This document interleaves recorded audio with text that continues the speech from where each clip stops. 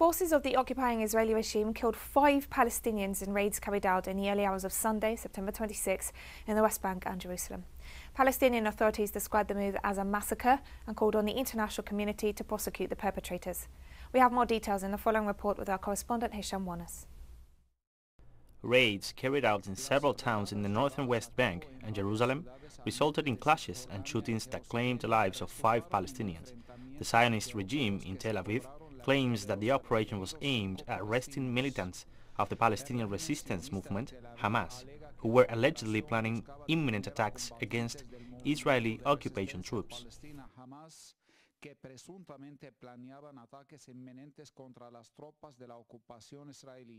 This aggression marks the beginning of a new large-scale violent escalation that is part of a political process by which the Israeli Prime Minister Naftali Bennett wants to make clear his response to Mahmoud Abbas' speech at the United Nations and his one-year ultimatum to complete the withdrawal of Israeli troops from Palestine and the end of the occupation.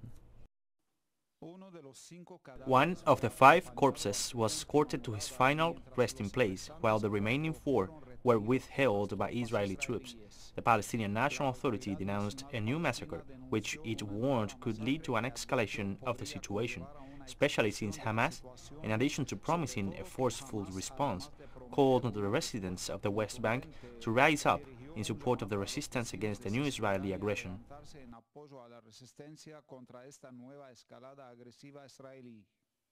We denounce that the so-called international community is acting in a biased way in defense of the Israeli entity and against the Palestinian cause, and in this context we criticize that it remains silent in the face of this new aggression that resulted in the martyrdom of several of our Palestinian brothers. This aggression is in revenge for the recent escape of the 5 hero prisoners in an operation called the Road to Al-Quds, and we promise that our response to this crime will be swift, and this response will be strong on the part of all factions and brigades of the Palestinian resistance.